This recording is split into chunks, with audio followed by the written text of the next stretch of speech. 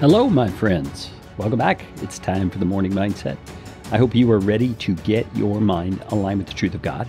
I want to ask you to do me a favor. If you have received any benefit from the Morning Mindset since you've been listening, please pause this episode right now and send a message to someone about the Morning Mindset, someone you know could really benefit from the kind of encouragement you've been receiving.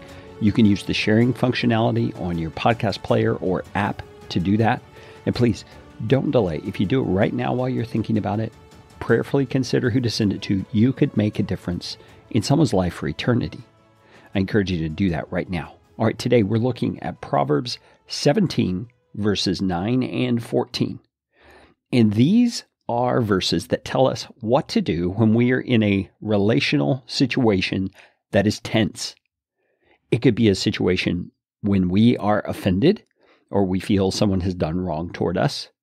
Or it could be a situation where we sense some kind of strife or conflict is starting to rise to the surface. What do we do in those situations as a follower of Jesus Christ? Let's read from the book of Proverbs 17, verse 9. It says, "Whoever covers an offense seeks love, but he who repeats a matter separates close friends." Now, Solomon is telling us here that all of us are going to face situations in life where either we are offended or we see that someone we love or someone we know has been offended. And our responsibility in those situations is, number one, not to spread it far and wide.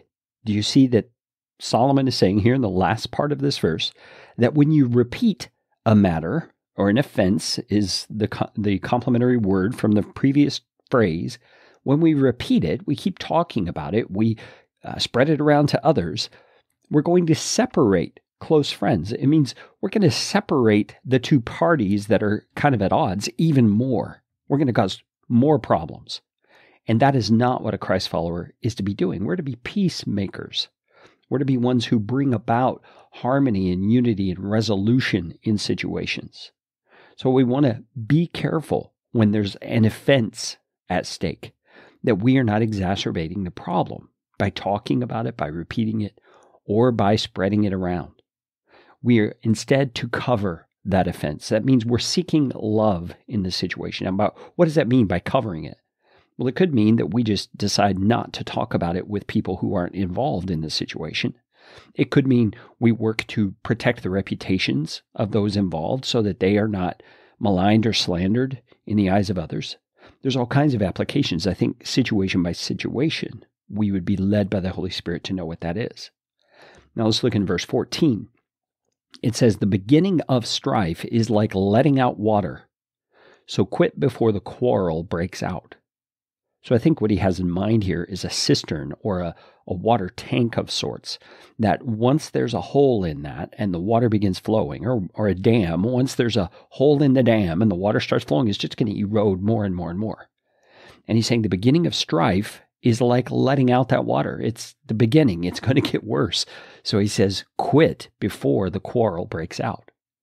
So friends, I think we all can take an application here for ourselves and the situations that we face in life.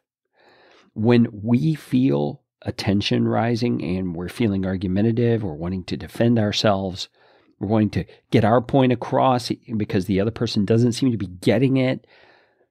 If you start feeling tension rising, where it's becoming personal and people are at risk of being injured, it's better to just quit and leave the matter alone, at least for the meantime, so that that tension and that damage in a hurtful way doesn't get worse. You see, strife is not always a bad thing. Sometimes strife is the friction that enables us to be polished and sanded down more into the image of Jesus Christ.